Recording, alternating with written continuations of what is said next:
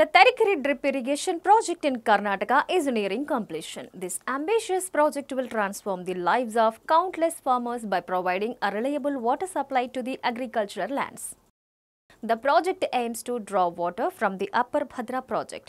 As part of the Tarikere project, we are constructing state-of-the-art pump houses, laying extensive pipelines and implementing cutting-edge drip irrigation systems.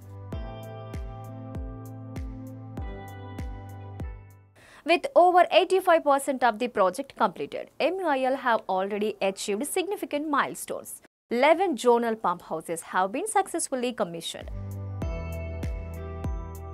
Over 4,500 hectares of land are now benefiting from this efficient irrigation system. When fully operational, this project will serve the irrigation needs of more than 13,600 hectares of agricultural land. This will boost agricultural productivity and contribute to the region's overall economic growth.